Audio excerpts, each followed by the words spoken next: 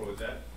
So basically what we are trying to do, we try to apply data analytics in audit process. We have a bit strange name called MAT. It stands for multidimensional audit data selection. So I'm going to give you a background first. You're the biggest man. So the data analytic technique is popular nowadays, and by applying these data analytic techniques in terms of auditing, we can move from traditional sampling approach to full population analysis. One of the limitations is whenever we apply these data analytic techniques, it often gives us a large number of outliers. So in terms of audit, it's impractical dealing with those the outliers. And so we believe, there's supposed to be some sort of guideline and framework that help auditors effectively dealing with this large number of data, and at the same time, they can handle those outliers. So that's the main purpose of this project. So to help auditors to apply these data analytic techniques, at the same time, they can handle a large number of outliers. We came up with a framework called multidimensional audit data selection framework. We developed this framework based on prior literature and professional guidelines. And this is a current version of framework. It could be changed later. And we modified this framework several times based on radar board, the response from the radar board, and also our colleagues give us lots of comments. So based on these comments, we came up with this framework. It consists of 6 components, but some of them are overlap with the typical data analytic framework. And it is, the practice of these 6 components is guided by overall audit objective and risk assessment and materialities. The first thing what it suggests is the auditor trying to apply data analytic techniques. And the first thing what we suggest is identify what are the objectives and also the criteria which you can evaluate.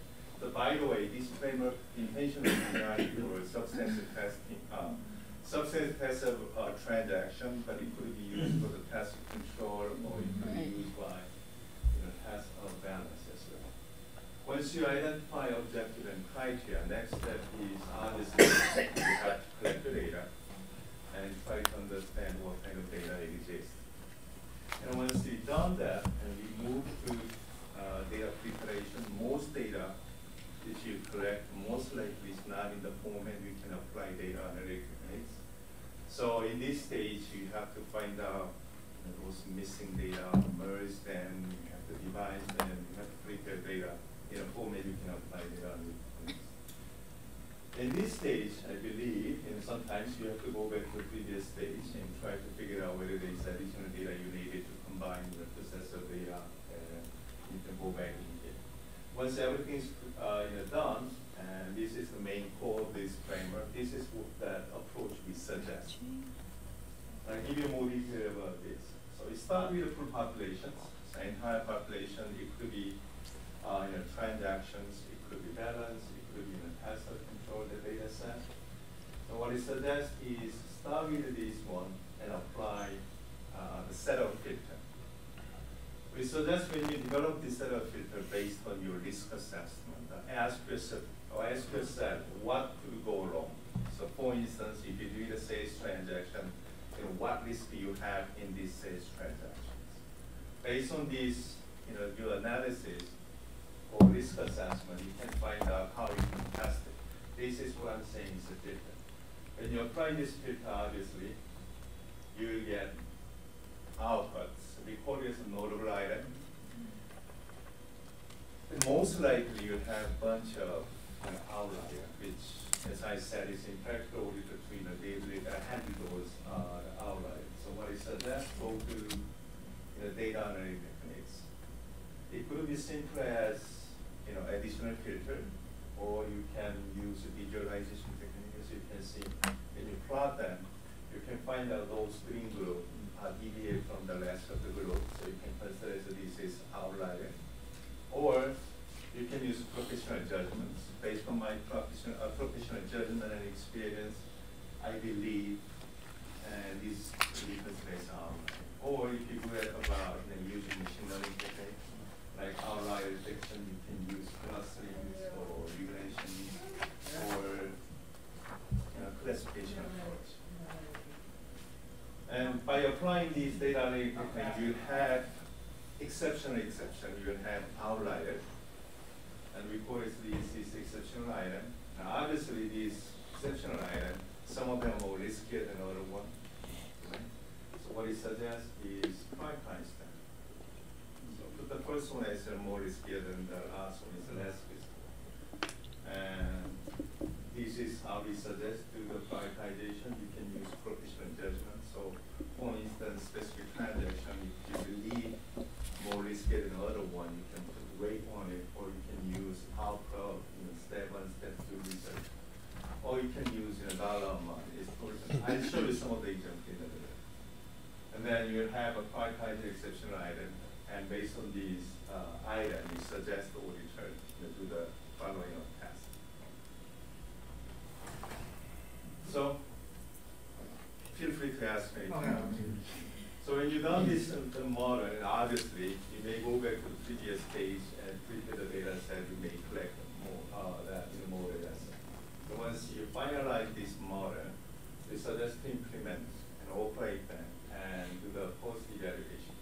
So this is not a one-year project, one-time solution. If you've done this 3 or 4 years, you will have much better model which can detect. I was thinking whether the model can run continuously, which means it runs like instead of once a year. So you can do it every month. Every month. You can do it. Right. It was designed for the external audit. So you can run it anytime. You can run it anytime. It's totally up to you. Actually, it's a person control. Okay, this is an interesting question. Can we redesign the meta-analytic framework for the continuous audit somehow? I think you can do it, but the problem is, PCA will be. Oh, the problem. That's always a problem. But they don't say that's a problem. I understand. They said they're not the problem. Yeah, not the problem. They're never the problem. They don't think they are the problem. No, the thing is, what I'm trying to say is, maybe I draw PCA due to problem, but if you do more than what you require, it should happen. Yes, it doesn't matter. You can run it every single day, or you can run it by months, or quarter, or year. We do exactly the same thing, but we call it differently. But our issue is always data collection, because sometimes the data that we collect, we don't really collect data. Our data are not in digital format. So sometimes that's a big challenge. So I believe when you apply this framework, 80% of your time is spent understanding data, preparing data in a format which you can learn data. So anyway, so what we did, once we developed this framework, we apply the framework into 4 major business processes. One is revenue, expenditure, payroll, and general ledger. For this presentation, I'm going to show you how I apply this framework into expenditure side. We are talking about procure to pay process. So this is brief summary of the data set. We got this data set, one of the education the website, and it's 1 year, which is year 2000 to June to year 2017. We have almost 2.3 million transactions record, and when you summarize in the invoice level, we have 5,234 invoices. So that's our full calculations. And then we apply those, the math framework. So we start with the first step. Here is what it did. So the first step, what it suggests, identify potential risk factor. Simply put, we are asking auditor, find out what could go wrong. In this example, procure to pay process. So we came up with those list of what could go wrong. So purchases are made during the usual business hours. Purchases are not properly approved, which you can easily identify. And obviously, applying, developing filter to check out all those risk factors doesn't, it's impractical. It doesn't make sense for me.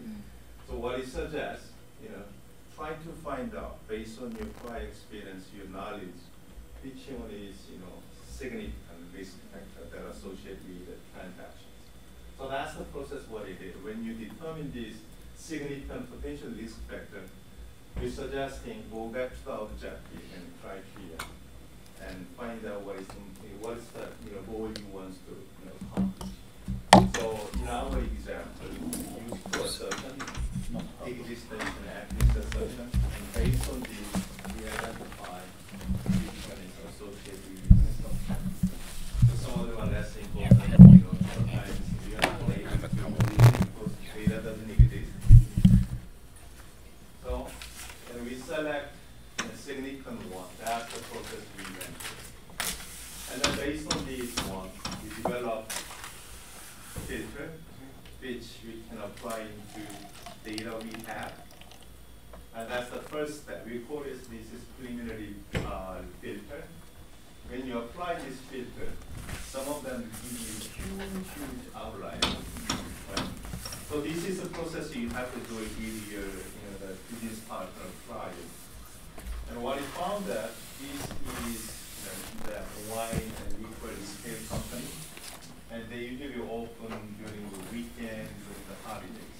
So one of the people we apply is one unusual hour, which is we're talking about normal business hour, which is doesn't apply to liquor stuff. So we remove some of the gas what we have on. This is you have to apply, and you try to understand the business process and find out the filter. Most into that, the effective filter for your process. And this is how we came up with. So once we identify those significant risk factors to the filter, what it is we apply each filter to the entire population.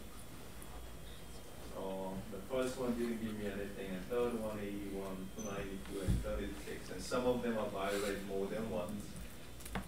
So we identify 380 for invoices. This is invoice if you count these transactions more than like 10,000 transactions. So we still believe 380 for invoice are large. So as an auditor, we cannot do the following the past. So we decided to go to the second step, which is applying data analytics. And as I said, there are several approaches you can use, but this is not a mandate step. Since if you done this step one, if you have small number of outliers, you don't have to go to the second step. So when you go through this math process for several years, and I believe you don't have to go to the second step. Because the first filter will be so efficient, find out all the outliers. Anyway, there are several techniques, additional filter visualization and professional judgment. So I'm gonna show you two. One is additional filter. Second one is since I believe you guys are interested in using machine learning techniques, I'm gonna show you one example of cluster. So the first one, we apply additional filter. Pretty much the same thing. We identify what could go wrong and go through the same step. This is for sub-filter. And we apply this for each group, and this is what we got. So we reduced that 384 to 58. And then we believe that even that is 58, some of them more risky than other ones, right? Some of them are more risky, and and other one is less risky. So what he suggests is, if you can prioritize them, there are several approaches you can use. You can use professional judgment or number or step 1, step 2 output, and this is example what it is. So we decided to use a step 1, step 2 output because we don't have any. We are not an auditor for that firm, so we don't have any experience. So we try to be more objective. So this is example we use it. So let's say that the invoice 273, which is one of the 58, and violate 3 in step 1 filter, and 2 violations, or 1 violation step 2 filter, and dollar amount $265,000. So first of all, what we did, we calculate violation score, which we try to use how many the violation that the transaction has. And then somehow we want to take into account those dollar amount in terms of materialities. So this is how we we calculate those suspicion score, which multiply the amount by those violation score, which you got the number, and based on this number, we find cost. And that's the final. So here is the summaries. So we start with a large number of transactions. We apply first filter, which give us 384 invoices. And then we apply second filter, which is statute, which gives us a big DA, and we prioritize that. And we got these those items. So we suggest all different. Use these sample, use this item in the substance test. Is there a minimum before you can run this model? Because I know in machine learning you need a sizable amount Yes. of data. Yes. Is there like can you run it like in 200,000 data? Yes. Yeah, 2.2. Yes. Yes, we can do it. So- So the size of the data set doesn't matter. Doesn't matter. Doesn't matter. That it depends on your system. If the system is not powerful enough, right? Not powerful enough, and what I'm suggesting is combine those large data into groups. That could be one. You can reduce those. Automating the time processing. You can reduce those processing times. I was just thinking, e-procurement. Maybe you can explain what we're trying to do for e-procurement system. So our bank is a newly implemented system 2 years ago for procurement. And as of today, we have around 2,000 invoices, which is 5,000. Right. Unique invoices. Unique invoices. Yeah. Right. Ours is like 2,000 for 2 years. So we're doing the same analytics, but it's very interesting how you can correlate for each of the invoices. How many, it's like you rated each invoice, how many Each invoice. evaluations, Right. and then you come up with a topic to do further systematic testing. Right. So it's slightly different approach from what we're doing, because in our case, once it becomes an exceptional item, so step number 2, we report it as an exception. Because it's rule based. Once Right. you have an exception, once you violate a rule, that's When you here is Yeah. the tricky thing. So when you set it as exception, Yeah. for instance, step 1, and we didn't take into account the dollar amount, whether it's the material or not, right? That's what I'm bringing to step 2. So there are several approaches. This is one application, but if if I have a near data set, I can play with it. I can have a better model. But this is the data set we only have. It can be masked. It can be masked. We deal with, we have 70 million credit cards in our servers. What we do is we don't create anything we call BII, no names, no addresses, no account numbers. If you have an account number, we give you a script which renumbers in a way that's crypt. And so you could decipher it, we cannot decipher it. So actually our rule is that we don't keep anything in our servers that could be identifiable. So we don't have any risks. Although we have these crypto experts here, we don't So- even trust them. You can give us a new data set, you can multiply, you can divide, because we are looking for pattern. We're just looking for the pattern, not the actual number, right? So when if you feel like, this is, the data set, if you don't want to share with us, you can, internally you can divide and multiply and manipulate the data, give it to us, but still I can find out the pattern. That's the whole idea about this approach, trying to strange pattern. Or you can leave the original data there. We basically change anything that's identifiable in a way that's not identifiable. We run it, and then we give you the exceptions, and you decrypt them.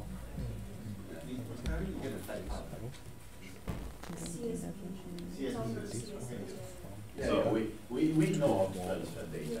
I just want to make one more comment. This is knows one cycle event. We actually did this with 4 other algorithms of parameterization. So this is my application, but there are 3 more. But anyway, So this is evaluation. I just want to skip it. We tested, it looks okay. So we compare with the statistical sampling approach, which is monitoring sampling with the, that non-statistical sampling with this approach. And since I don't have time, I'm not going to share more, but anyway, found it works. But this is based on data sets. So we, as Nicholas said, currently what we are doing, we're actually parallel with actually audit that audit team and applying traditional audit approach with meta approach, and we try to evaluate the results. But that, as I said, in here there are several approaches you can apply. And the first one what I showed you is about filter, subsequent filter. This one using cluster. So that in terms of the machine learning technique, there are two major ones. One is a supervised and unsupervised. The supervised one is if you know the answer, existing data set, this is fraud or not. We can use this information when you run it, when you run this machine learning. But unfortunately, we don't have it. So only option we have is clustering. But what I'm trying to say is, if you have the existing data set that indicate this is fraud or not, we'll have much better result by using this classification integration. But since we don't have it, we apply clustering. So just in case if you don't understand clustering, just 1 minute, the summaries. It's nothing special. Let's say you have a data set, bunch of occupation, age, and education. Clustering is nothing special. Sometimes you group them based on where they live. This is one way of clustering the data based on what they do. We can use a combination of both. So what they do, where they live. This is clustering. It's nothing special. So given the data set, based on what you're interested in, you can group them. That's the clustering. And then a bunch of algorithms, but the core of algorithm is trying to reduce reading distance, minimize reading distance, and maximize between group. That's the clustering. To make sure that the groups are very different from each other.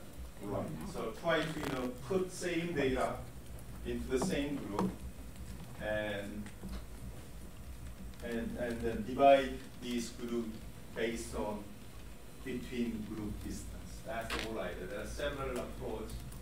And so that what we did is we using expectation minimization model based on given our data set. And then we apply. Just like what we did, that those attributes we choose is based on filter, and also some of the things we believe is we have to take into account invoice data amount and something like that. And we are living in the world, a pretty nice world. There is a software. You don't have to do the programming. There is a webpack. When you plug in those attributes in the data set, when you push the button, it will cluster them like this. And that's free? Yes, it's free. It's free. Yeah. And one of my PhD students who is now back in Thailand, she did a dissertation and she tested it against the SAS cluster, and she thinks this is much better than SAS. So it gave me those 8 clusters. So that based on this algorithm, it clusters the data set into 8 groups. The question is, which one? Right. So here is the thing. This is what the auditor's judgment is steps in their experience. So what he did, we used the materiality, performance materiality 1%. We used the dollar amount. So we apply this dollar amount into our cluster. This has a cluster. When you draw the line based on this materiality, the performance materiality, that amount. So some of the groups are below this materiality amount. These 3 groups are some sort of violation. I don't know whether it's a violation or not, but this case belongs to this materiality threshold.